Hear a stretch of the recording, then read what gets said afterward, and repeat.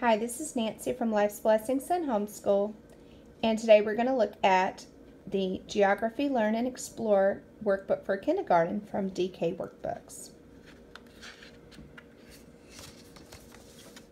Here's your table of contents. We won't be looking through the entire book. I just want to give you an idea of what it's like. So in kindergarten, they learn about different types of maps. They learn their directions so they can learn how to use those maps. We have nature maps here.